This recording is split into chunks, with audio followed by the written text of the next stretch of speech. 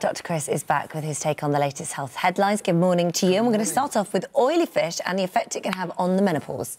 Delay the onset of your menopause by 3 years. It's a landmark study, the first study linking food to menopause onset. And they found that they studied 14,000 women, and they found that a diet that included a high intake of oily fish. So it's like salmon and... Tuna, salmon, mackerel, herring, sardines, pilchards, right, was extremely beneficial.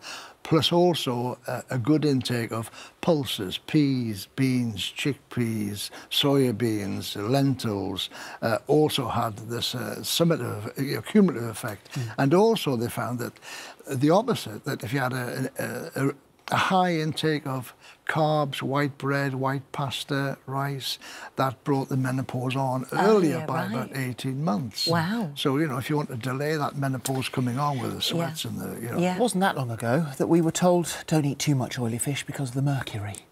Well, yeah, I wouldn't be... I mean, yeah, it is a valid argument, but I mean, you know, where do you draw the line in these situations?